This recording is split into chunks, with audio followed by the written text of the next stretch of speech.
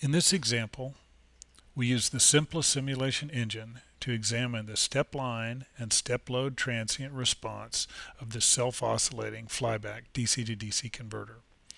We set the input voltage to undergo a transient from 310 volts to 380 volts after a delay of 100 microseconds.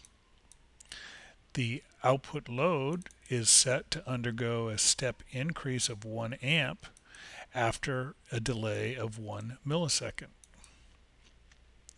Because we want this system to be in steady state at the outset of the analysis, we'll first choose to do a POP or periodic operating point analysis to get the system to steady state. And then we'll select a transient analysis and do the step line and step load transients for a duration of 2 milliseconds.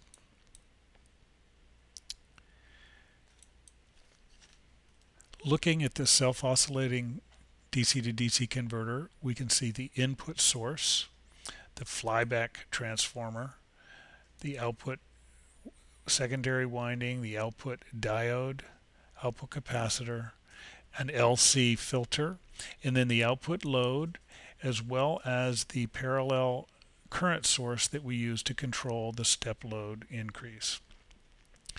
Then we have the feedback network, the error amplifier, which then feeds back a error signal through this opto isolator back to the primary side, where we then control the main power switch.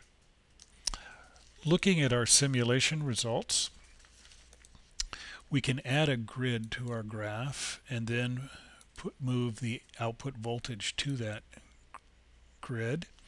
And there we can see our output voltage. The input voltage undergoes a step increase to 380 volts at 100 microseconds.